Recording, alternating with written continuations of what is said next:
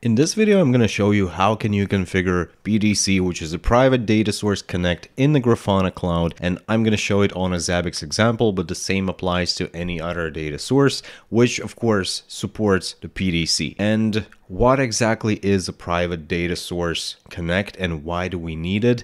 It might seem a little bit different if you're using Grafana, in this case, as local installation within your private network. Then you don't really need it because all the connections to your data sources, which I assume are also within this private network, they're just local. You don't need to worry about the security. You don't need to be afraid that someone could hijack your sessions and get some priceless data or authentication parameters or whatever else. But if we're talking about a Grafana Cloud, so we understand that Grafana is somewhere there in the clouds, right? It's in a public network, and we obviously want to visualize some data from our private network, which is here, let's say at my home or at our office and whatever. So basically, we need to allow connection from our private secure office or environment to the cloud over the public internet. And that usually is the part which may seem scary, sketchy. Many people don't want to do that. Your security officers might not be happy about it. So Grafana has a solution for that. To save your time, you won't need to configure any VPN tunnels or anything else fancy between your network and the Grafana Cloud. You can use only the PDC, which again stands for the Private Data Source Connect parameter within the Grafana Cloud itself. And you can also check just the basic concepts, what it is, how it works, and what's the architecture in, of course, documentation of the grafana.com. Just Google for the Private Data Source Connect or the PDC. And in a nutshell, you just have a PDC service in your cloud. That's there by default. You don't need to install or configure anything separately. Well, just a couple of things to connect it together with the agent, and we'll work through that. And then you deploy the PDC agent in your private network. And I will show how you can do that. There's 3 ways, at least for the moment, and those are very simple. You don't need to do any configuration. And that basically ensures that there is a secure and encrypted tunnel between the Grafana Cloud and your private network, where you might have all of your applications and other stuff that you are connecting with the Grafana. From the advantages, you can read all of them here. Basically, everything is working through the SSH tunnel. From known limitations, well, there's only one.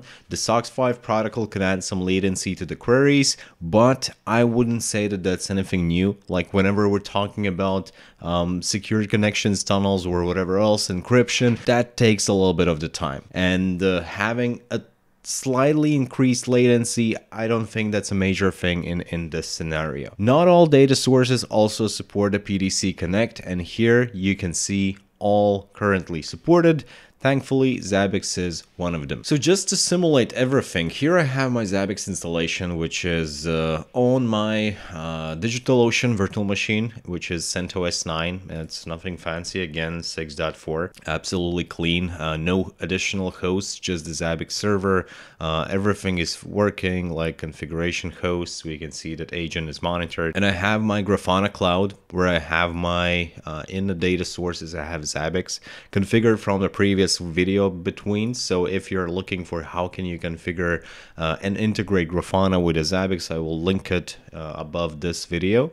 But everything is set up, and I can click on save and test, and we can see that ZABBIX API version is 6.4.10. Connection is successful. It means that, again, Grafana Cloud is connecting directly to my ZABBIX installation over the public network, which we don't want to do in this case.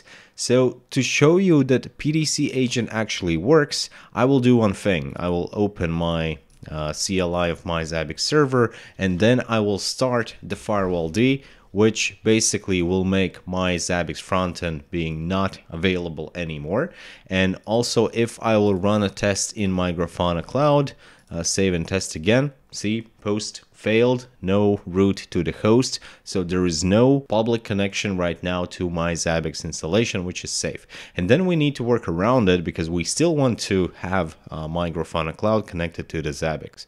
To do that, we need to go in the connections, private data source connect. That's the way where we configure our PDC. We already have a default network, and that's absolutely fine for us. We can see that there's 0 data sources and 0 tokens at the moment. That's also perfectly fine.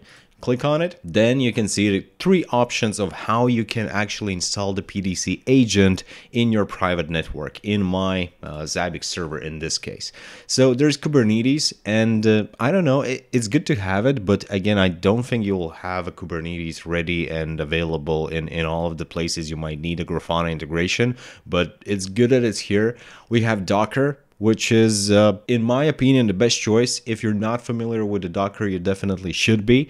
And I will show you also right from the scratch, like we don't have a Docker on this virtual machine right now. We will install it. So if you're new to the Docker, just stay tuned. We'll still do that. And then there's binary, which also works, but I believe it's more complicated, and also you really need to make sure that you get the latest version of your binary agent. You need to unzip and move the files to your private network virtual machine or the hardware, whatever. I'm too lazy. So we are going to be using the Docker. And the fancy thing about this is also like we need to generate a PDC sign-in token. And to do that, we can just leave the token name as it is or enter something that is familiar for us. And then we need to create a token, creating a token, and it's done.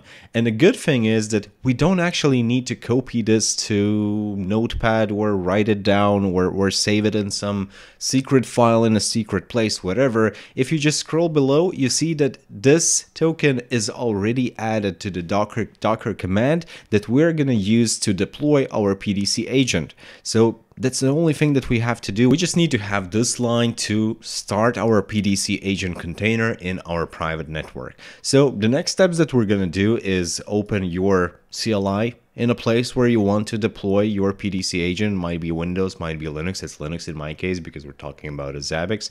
And well, basically we need to do the Docker run, but as I said, there's no Docker in my virtual machine. So first thing first, we need to install a Docker on a CentOS 9. And to do that, I will just Google and search for CentOS 9 install Docker. First page, official Docker docs. Uninstall old versions. I don't have any old versions. It's a clean installation of CentOS 9, so I can skip this one. Installation methods. You can set up Docker repositories, install it manually, or convenience scripts or whatever. But basically, we just need to copy paste this. We will install the YAML-utils. So click here. Then as a second command, we will add official Docker repository. Right? We will not download Docker from something we have available. We will add official Docker repository. And when it's added, to download and install the latest version of the Docker, we just copy paste this command. I think the Docker Community Edition would be perfectly fine, but whatever, let's just copy paste everything that we have here. So paste it. Click enter. It will take probably a couple of seconds depending on your internet speed as it usually goes. And then click yes. So if you've been hearing a squeaking noise across this video, it's because of this guy. He been very noisy. Okay, so Docker is installed and the only thing that we need to do is to actually start it. So systemctl start Docker. That's done. And now if everything is fine, the only thing that we need to do is go back to our Grafana Cloud and find the Docker run command that was generated after generating the token. And we can just copy paste it. And if everything is fine, this will download the latest PDC agent from the Docker Hub as a Grafana, as a publisher, use the token that we generated, use the name, region, everything that we need to successfully establish a PDC connection between the cloud and our private network. So first of all, we're unable to find the image locally. Then we're going to the Docker Hub and downloaded the image, run it. There we go, allocated port. This is Grafana Private Data Source Connect. Everything should be fine. So let's test the agent connection. One agent is connected, and now we can go back to our data sources. Hopefully everything will be fine. So again, we have a same IP address. I have a same ZABBIX frontend here, which is not accessible from the public. And what I will do is save and test. And as we can see, again, a connection is failed. just because let's choose the PDC connection, and PDC what is this.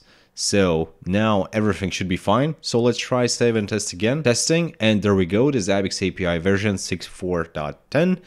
Frontend is still not accessible, but the Grafana Cloud can perfectly communicate with a PDC agent installed on my virtual machine, so now the communication between the ZABBIX and Grafana Cloud is perfectly secure.